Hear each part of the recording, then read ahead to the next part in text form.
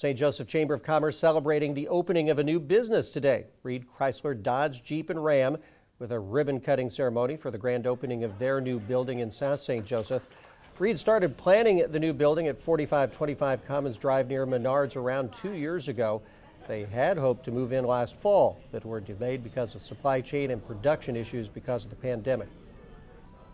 From the beginning, we thought it needed a new location, a new facility.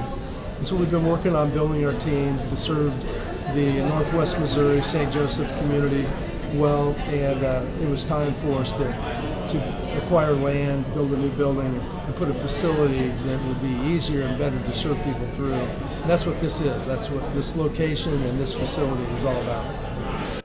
Reed added that even throughout the pandemic, they were able to add staff for their new facility.